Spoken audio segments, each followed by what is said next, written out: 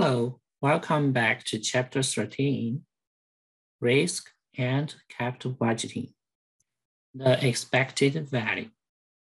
One of the first questions that we usually ask about a probability distribution is where it is located on the continuum of possible outcomes. We measure this with the expected value. Expected value is the sum of the probability times the outcomes. In that equation, rho t is the probability of the t's outcome, and st is the t's possible outcome, and the expected value tells us where the center of mass of the distribution is located. For the normal distribution, the expected value is the same as the more formal arithmetic mean.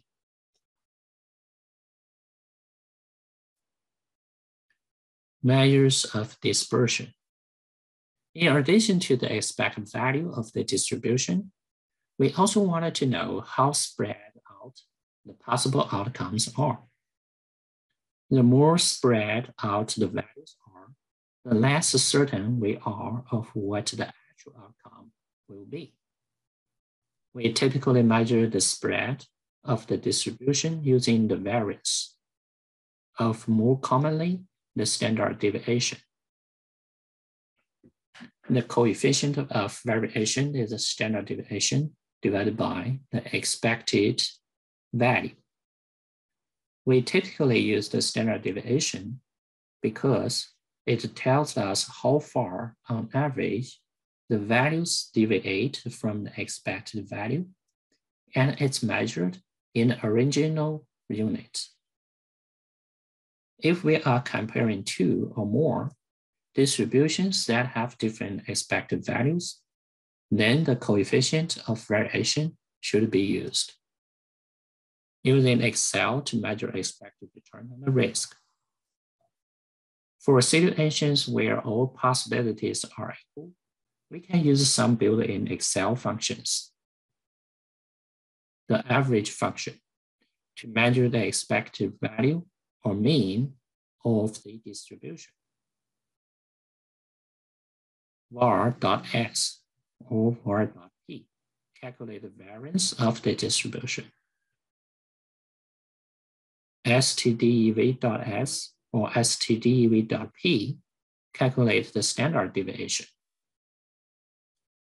Frequently, though, some outcomes are more likely than others, and the other functions do not account for the different possibilities. For those situations, we must use array functions or regular formulas to do the calculations. Sometimes we can use the sum product function. Additionally, the FINA NCS add-in has the following functions that will use the probabilities. Sensitivity analysis. In sensitivity analysis, we change each uncertain variable one at a time and examine the effect that it has on the decision variable.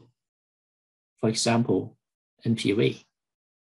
We do this primarily so that we can identify which of the uncertain variables are most important. Those that we have the biggest impact on net present value. The most important variables will then be used in the scenario analysis. Data tables. Data tab to what-if analysis and the data table are especially helpful for sensitivity analysis. The images at the right show the data table diagonal box and several data tables showing the NPV when each variable changes by some amount. Scenario analysis. The sensitivity analysis has identified the three most important variables, but we have only seen their impact on the net present value in isolation. Our scenario analysis will allow us to see the combined effect of changing all of these variables simultaneously. The image at the right shows the output from the scenario manager, data type, what if analysis, and a scenarios manager. And also the calculation of expected NPV, variance of the NPV, standard deviation of the NPV, and the probability that the NPV will turn out to be negative. Chapter 14, Portfolio Statistics and Diversification.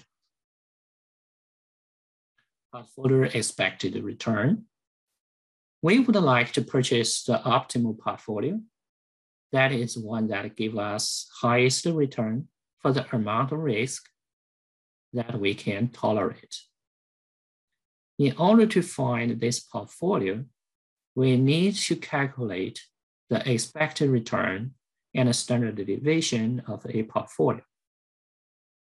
The expected return of a portfolio of any numbers of securities is a weighted average of the expected returns of each of the securities in the portfolio, where the WT is the weight of the security T, and the E, RT, is its expected return. Standard deviation of a two-security portfolio. The standard deviation of a portfolio is more complicated than expected return because we need to account for the correlation or covariance between the securities. Correlation describes how strongly the return of two assets tend to move together through time. And we can measure this with the correlation coefficient, R. Once we have the correlation or covariance, we can now calculate the standard deviation of a two-security portfolio with weights W1 and W2. All other things being equal, the lower the correlation or covariance, the lower the risk of the portfolio. The efficient frontier. We can calculate an infinite number of portfolios from any universe of securities, and some will be better than others. The collection of all possible portfolios is called the feasible set. The portfolio is said to be efficient if it has the highest expected return of all portfolios with a given level of risk. If we trace out the set of efficient portfolios, we can call it the efficient frontier. The image at right shows the feasible set and the efficient frontier. Note that portfolios B and C are efficient because they have the highest return for their levels of risk. Nobody would invest in portfolio A because they could do better in B or C. The capital asset pricing model. The security market line, SML, is derived by equating the slope of the CML capital market line and the efficient frontier at the market portfolio, because they are the same at that point. The resulting equation is known as the capital asset pricing model or CAPM. The expected return of the stock portfolio is equal to risk-free rate times beta times the expected return on market minus risk-free rate. Note that beta is an index of market risk, where delta measures total risk. The difference between them is the company's specific risk, which gets diversified away. The CAPM essentially says that investors get a reward for two things. Delaying consumption, this is the risk-free rate. Taking on market risk, the risk premium earned for market risk, which is beta times expected return on market minus risk-free rate. Note that we do not get a reward for taking on company-specific risk because that can be diversified away.